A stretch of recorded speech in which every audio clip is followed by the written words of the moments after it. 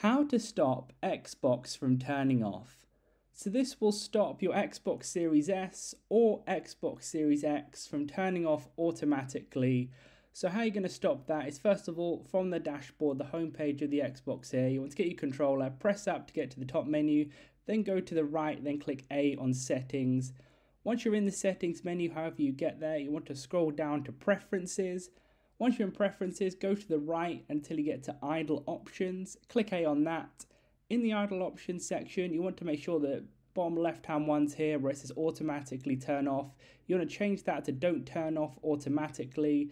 That's for playing games. Then also for media, you want it so it says don't turn off for media. So that means basically your console will stay on.